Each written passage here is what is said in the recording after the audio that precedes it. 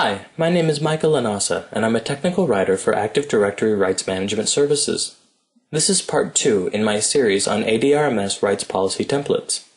In the first installment in the series, we created a rights policy template, and in this video we will deploy that template to our end users. I'm going to show you how to configure the distribution of rights policy templates using a scheduled task in the task scheduler. This option is available in domain-joined computers running Windows Vista Service Pack 1 or later. To distribute rights policy templates to clients running Windows XP or earlier, please see the TechNet article ADRMS Policy Template Considerations, which explains how to distribute templates using scripts and group policy. In the task scheduler, we must navigate to the Active Directory Rights Management Services client. There are 2 scheduled tasks that will retrieve rights policy templates, one automatic and one manual. The automatic task runs silently and will update the templates every 30 days by default. The manual task can be run at any time. I'll enable the automatic task now.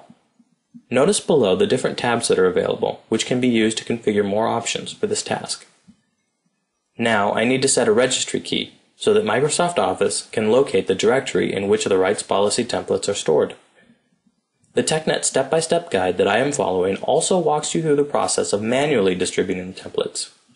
The steps are similar. Set the same registry key I am creating now, navigate to where the templates are stored, which in this case is the public folder on the server called ADRMS-DB, and copy and paste the templates to the template folder on the client computer. In a production environment, you would probably distribute templates to computers running Windows XP and earlier by using Microsoft System Center Configuration Manager, Group Policy, or a script. Alright, this computer is configured to receive rights policy templates. Now, we'll wait a few minutes, and then we'll log on as Nicole Holliday, who is another user in the CP&L domain.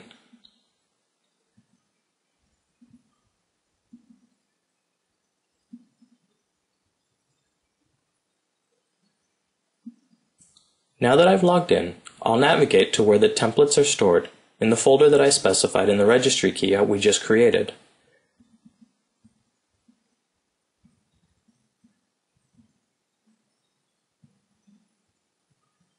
I can see that this folder has been populated with an XML document. This is the template. Alright, I've just shown you how to distribute the ADRMS rights policy templates to your end users. However, know that there are a few template distribution alternatives that may be more appropriate for your organization, especially for client computers running Windows XP and earlier. For a good overview of these alternatives, consult the TechNet article ADRMS Policy Template Considerations. In my next video, we will verify the template by using it to protect a Microsoft Word document.